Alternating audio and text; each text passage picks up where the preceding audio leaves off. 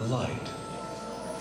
Science defines it as radiant energy, something that makes things visible or affords illumination. The Bible mentions light 237 times, beginning with Genesis. And God said, "Let there be light," and there was light. God saw that the light was good, and God separated the light from the darkness. However, in time, a new darkness crept into the world, the darkness of separation from God's eternal love. See, darkness covers the earth, and thick darkness is over the people. But through the words of the prophets, God promised to send a new light, one that would illuminate not the earth, but the very heart of humanity. But the Lord rises upon you, and his glory appears over you. Nations will come to your light, and kings to the brightness of your dawn.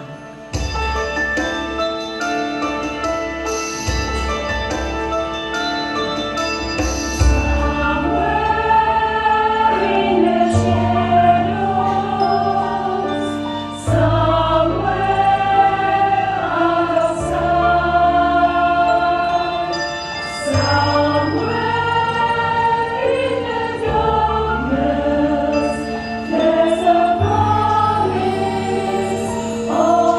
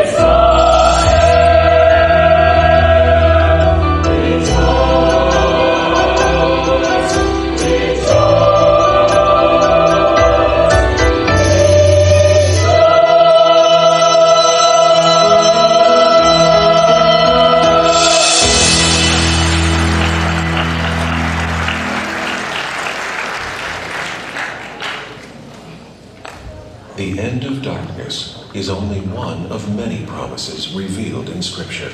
In Psalms, we find promises of strength and peace. The Lord gives strength to his people. The Lord blesses his people with peace. Promises of help and assurance. God is our refuge and strength, a very present help in times of trouble. And Isaiah tells of the promise of God's very presence. The sun will no more be your light by day, nor will the brightness of the moon shine on you. For the Lord will be your everlasting light, and your God will be your glory. Perhaps the most astounding promise of all came to a young girl named Mary. The angel Gabriel told her she would experience something miraculous, and that through her, the light of God's love would enter the world and shine through all generations. But the angel said to her, "Do not be afraid, Mary. You have found favor with God. You will be with child and give birth to a son. He will be great and will be called the Son of the Most High. The sun shall be no more your light by day, nor for brightness shall the moon adorn the night. But the Lord will be your glory, the lamp to light the way. The Lord will be your everlasting light. The hungry and forsaken will be blessed. The weary and forlorn find peace and rest. As the brightness of the dawning illuminates the sky, the Lord will be your power, strength, and guide. Lift up your eyes and see the light around you. With radiant hope, illuminate the night. Lift up your voice and sing, let earth and heaven ring. Lift up your eyes and see the everlasting light.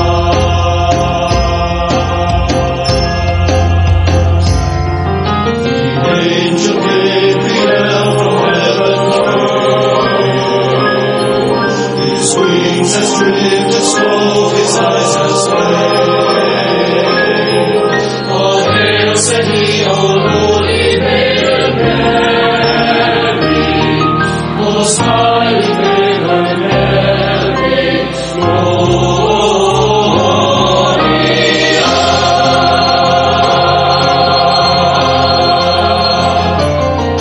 The sun shall be no more your light by day, nor for brightness shall the moon adorn the night. But the Lord will be your glory, the lamp to light your way. The Lord will be your power, strength, and guide.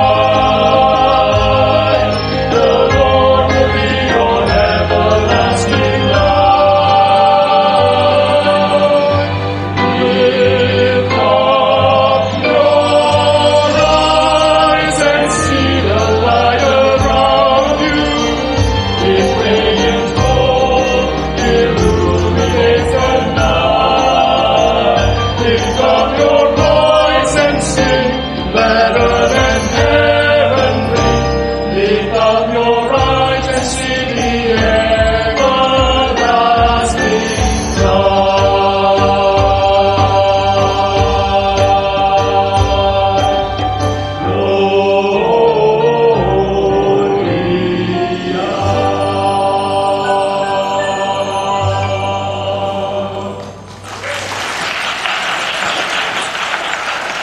The fulfillment of God's promise to Mary and his promise of eternal light came to pass in an unusual, unassuming way. Joseph and Mary had journeyed to a small town in Judea called Bethlehem. Joseph went there to register with Mary, who was pledged to be married to him and was expecting a child.